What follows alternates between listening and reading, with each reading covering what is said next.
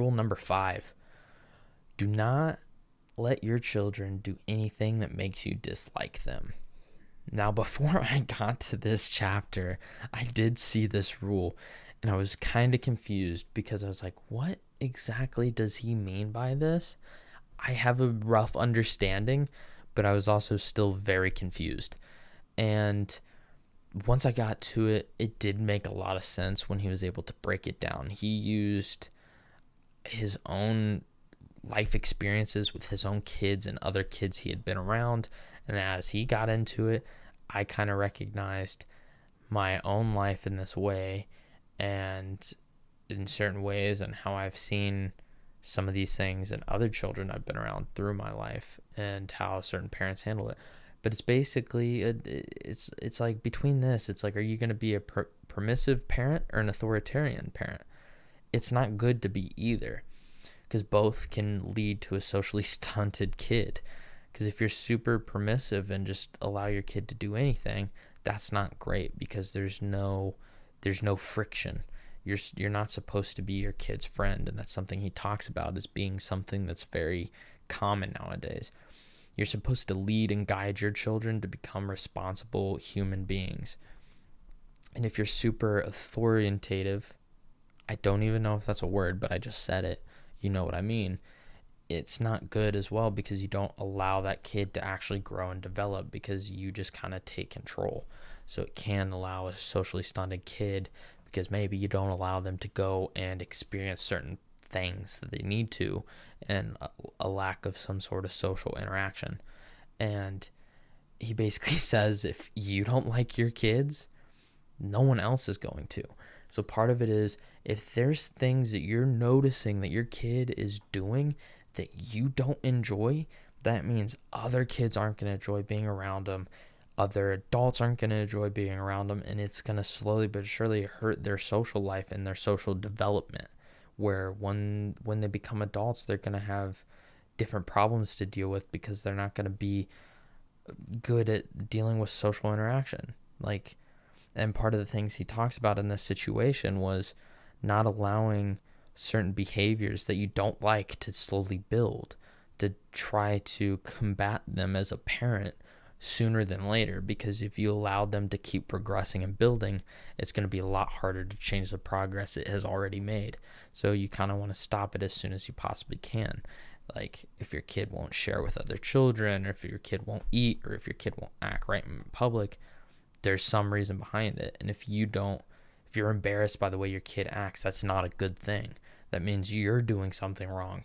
And some of the stuff he talks about is even between parents is, you gotta combat it as a team. I know I'm not a parent, but I have seen a lot of the stuff he's talked about in my own life, being around certain children and families.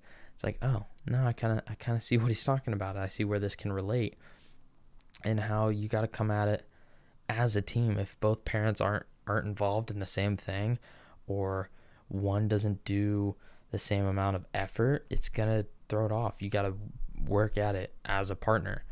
But it's just a bad idea to allow children to act in ways that other children will dislike, because if they do, they're not going to build friends. They're not going to develop that social mind and learn to communicate, not necessarily physically communicate, but in the sense of social contracts and working your way up through life. It's something that's very, very important for a child to develop.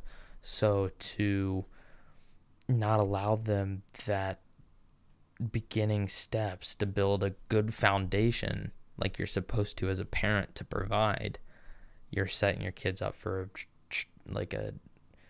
a more challenging existence later on. Your primary responsibility as a parent, and this is what he says, but I do agree at one point, and I even see the faults in maybe how I was raised in certain things. Nothing against my parents. They did the best they could, but at the same time, seeing this, it's like, oh, yeah, okay, I see. And I know I'm better off than a lot, but I see where it comes from.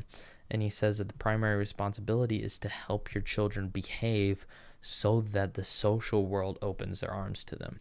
Because if your children behave, that means the social interactions with everyone's going to be better.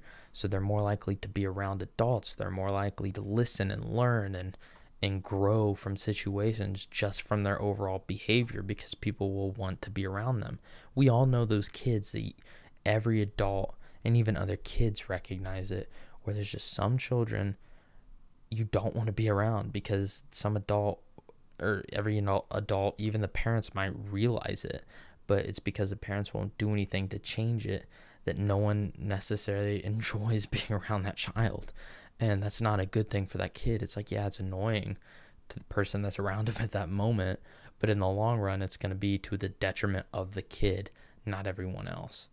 And that's why he says you need to basically, if there's some issue that you have with how your kid's reacting, you need to fix it, because that means it's going to have larger consequences later on in that child's life. Now on to rule number 6. Set your house in perfect order before you criticize the world. So what exactly does he mean by that? I guess the best way to put this one and kind of break it down is stop doing things that are bad for you.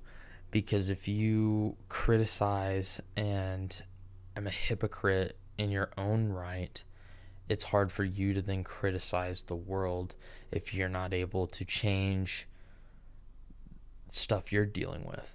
So if you have bad habits, if you're doing this and you're not necessarily, just like kind of leading back to rule 2, if you're not taking care of things that you should be in the present moment, there's not necessarily a reason, or there is, but there's not necessarily a place for you to criticize the whole world if you can't even affect change in your own life. And so it's like that you're not taking like no act for others until you have your act together. Like, it's not that, I kind of worded that wrong. I typed that out badly. I'm sorry. But it's basically like, it's not saying not to act for others until you have your act together. Like, you can still do that, but it's, you got to basically recognize your own situations and work on them. So it's like, be humble and work on something that is right in front of you before you then take that to a large scale transformation of other people.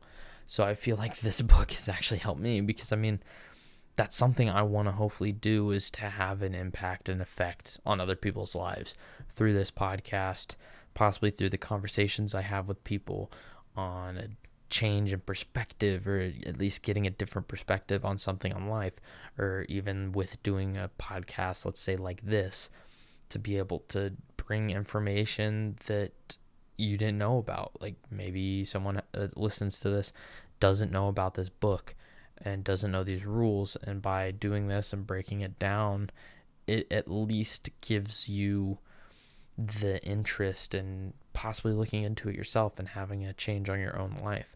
So I mean, I know that I have not necessarily worked on some of the stuff right in front of me before doing this. Now, since I've started this podcast, I have worked on stuff right in front of me, and stuff that I've been dealing with personally over that time. So I have been able to hopefully grow, and I guess I try to be humble, because I know that I've had humble beginnings when it comes to a lot of stuff. I could definitely say I've had a glow up. I know in high school I did not look good. I know I was not necessarily a super good looking kid. I was cute when I was young, but I got rid of that a little too quick, sadly. And so I'm humbled, because it's like, just now, from me actually taking responsibility for myself and getting to the gym and dieting and doing different things and being responsible for my own actions, I have then allowed myself to be better. So everybody comes from and has a different starting point, but you gotta do something to then affect your journey, and hopefully a positive way to work towards stuff you want to do to have an impact on other people.